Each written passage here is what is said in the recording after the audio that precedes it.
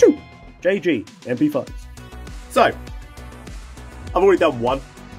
That one already had some work done to it by an airsoft site local to me. Apparently it wasn't working properly, but I've got to be honest, I didn't even pull the trigger. If I'm taking it apart anyway, I don't think I need to. So, it's got an option 1 brushless motor in it. It's the first one I've encountered, seems to work. Motor pinion was a bit chewed up, and I've kind of had to leave it that way because I'm not going to take apart an expensive motor that I've never taken apart before. Gears have been changed out, but the rest of it is as is my normal build, blah blah blah blah blah, and here's how she fires. 3-shot burst. Decocks.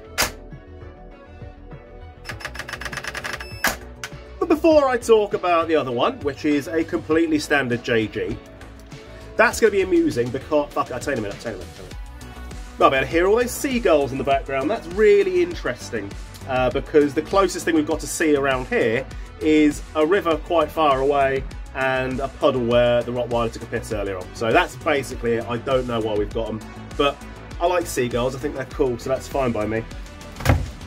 Delivery.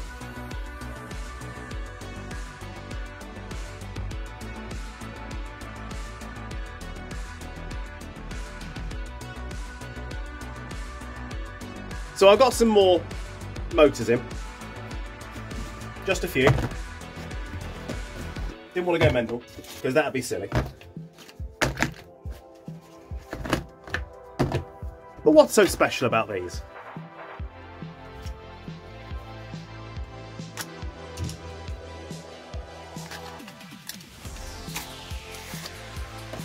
Oh, it comes with methamphetamine. Lovely. 35Ks, lovely what? Fuck you. Lovely wires. Mmm. And what's this? Oh shit! Fuck me, right?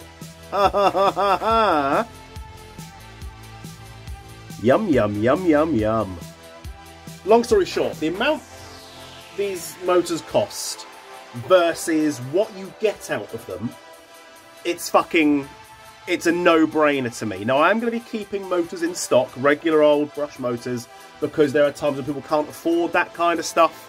But anyone who wants a real, proper, decent build, DMR build, snappy rate of fire build, or they want to be using their gun with lots of semi-auto, this is the way to go. I am officially transitioning over to brushless motors, in case you can't fucking tell.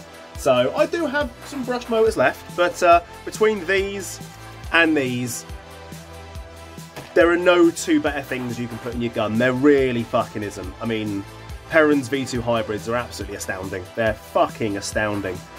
Just amazing, amazing, amazing. It shits all over other MOSFETs. It really fucking does. That's why I've got bollock loads of these as well. Combine it with these, fucking hell. It's a no-brainer. It's a no-brainer. Now I've got to put them away on the fucking shelf. Where am I going to put them? This here is a completely standard JG MP5 SD5. This is 11-1 battery, completely standard. So, let's see what I can do with it.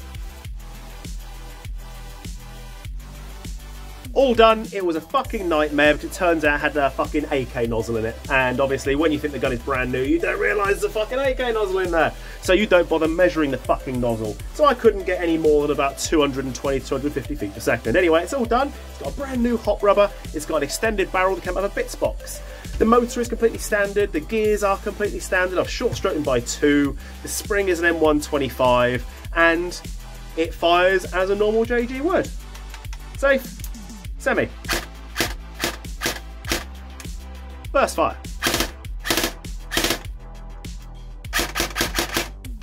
And then decock. There is no pre-cocking on that. In fact, I don't think we've got active brake turned on. But there we go. Cheap, cheap, cheap, cheap, cheap. Basically, he's paid for a spring, a MOSFET and a hot rubber. So, yeah. And my time, obviously, because, you know, I am a prostitute in that regard. Now, I'm going to try and convince him to spend money on a better motor, because it is the most basic £4 Chinese motor. Definitely needs a better one. Right. I'm going for a Tom tip. Yeah, he wants a motor. But how easy is it to fit one of these new motors? Well, let me show you.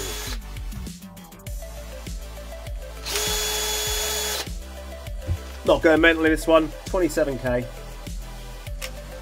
Methamphetamine. Springy. Motor. 638 Loctite. Undo and remove the grub screw. Doop. Pinion.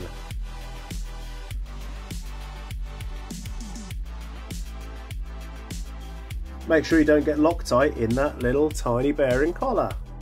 More thread lock. Here we go. Tight.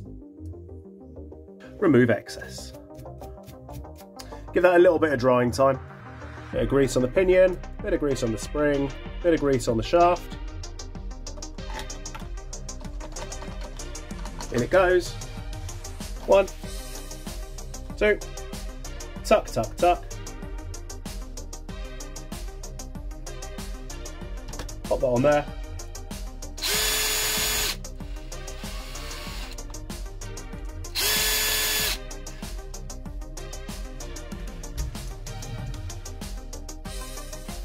Plug in.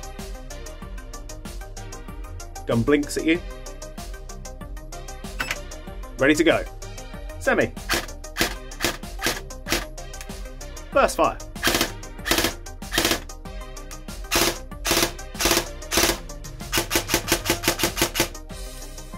Quite a difference, right? Right then, what's next? Oh! Buy my fucking patches, you pricks.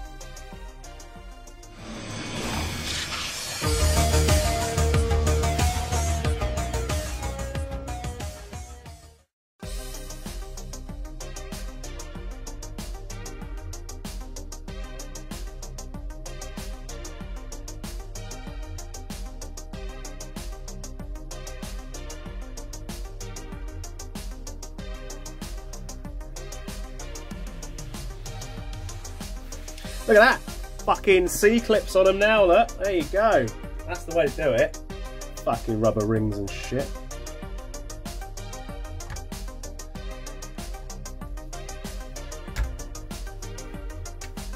Now I know for a fact this gun is completely brand new.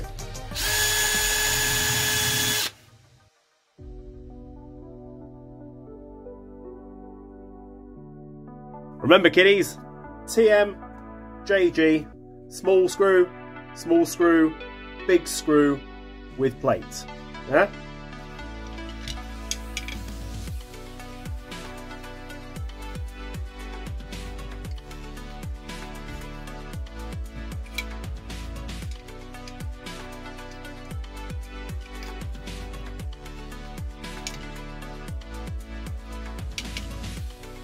That's why. Ah, right.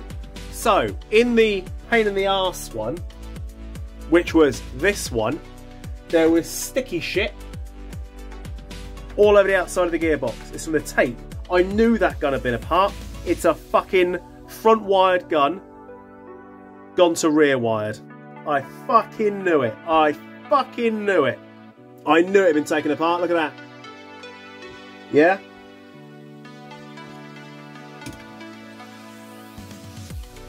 I fucking knew it. Did you know if you're just playing CQB, you don't have to change your barrel or hot rubber? Ha, the more you know.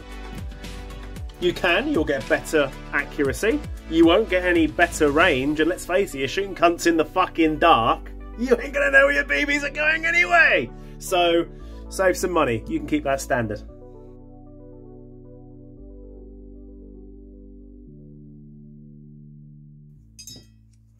JG nozzle, 21 flat versus the other one. No. Now this one isn't getting a MOSFET. We're going to see if we can go without the MOSFET and just use the brushless motor. If we can do it that way, we will do it that way. JGs do tend to be a little bit fussy. If you creep the trigger on semi, you might get double taps. It's just the way they are, one of those things. But we're going to see if we can do it without. And there you go. another JG MP5. Something I completely forgot about is these have adjustable spring guides. So if you've got a 2.5 screwdriver Allen head thingy, you can adjust the power. With it fully all the way in right now, this gun's doing around the 315 mark on a 0.2, but that is hopping a 0.25. So it's about 0.98 joule. So as close as damn it to a 1 joule limit, which is great for CQB. And again, CQB 0.25, you don't need more than that anyway, but it can hop more. Loads more, in fact. But if you want to bring that all the way down, you can do. Completely forgot about that. Now, because I put the Golden Eagle stock on this, because he wanted the solid stock, he's going to put the flashlight front end on, I have just taken the wiring, which normally sits on the side of the gearbox at the front, and I've thrown a nice green Dean's connector on there. No MOSFET. We've got a regular old set of 18:1 CNC gears, internal bearing. We've got a new piston, piston head, cylinder, cylinder head. Cleaned it all up, shimmed nicely, and I've knocked 2 teeth off of the sector gear. One from the front, one from the back. That means on M120, it's giving me that lovely power. But what's it like without any kind of MOSFET? Like I said before, JGs do suffer a little bit. After a while, the cut-off lever's wearing out, and you tend to get a little bit of double tapping going on. But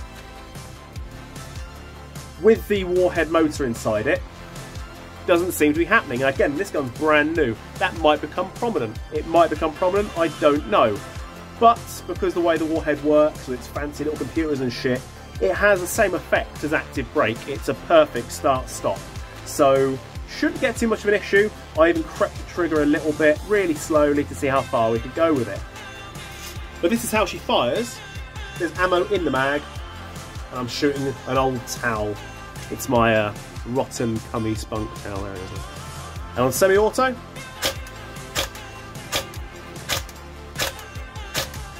and full auto. Fucking lovely. Even if I creep it.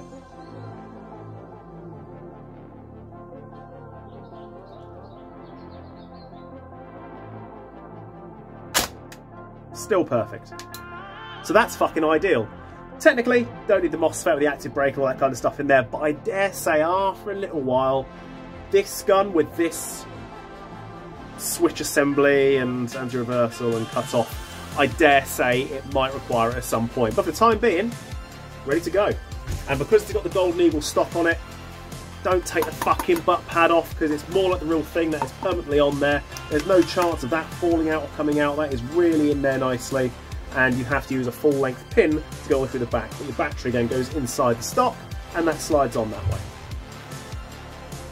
But anyway, what's next? For